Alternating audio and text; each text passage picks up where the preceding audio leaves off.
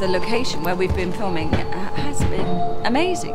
I mean, you actually felt like you were in a log cabin in the middle of the snow. It was fantastic.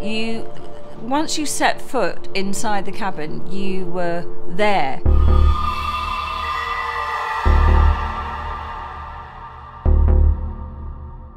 It feels realistic.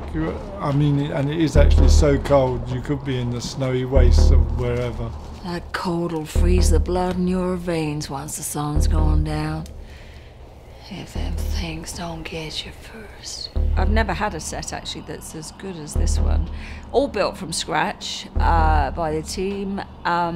They did an amazing job. It really helps to kind of get into character, and literally after just like a few days, I really felt I was in the middle of the wilderness, and I felt like I was kind of confined. It's very much kind of a cabin fever effect.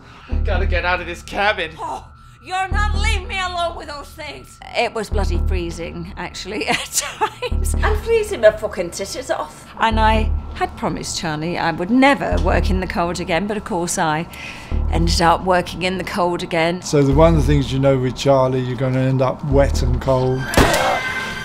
It's been so mild this winter, but the minute we started filming, there we were, freezing because we're filming at night a lot of the time. Very, very cold.